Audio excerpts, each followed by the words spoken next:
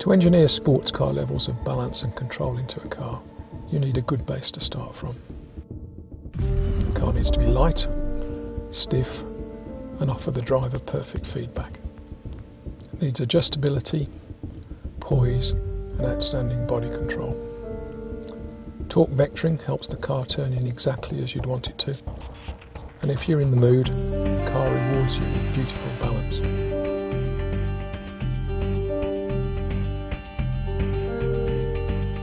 Once into the turn, immediate power and intuitive steering tell the driver exactly what is going on.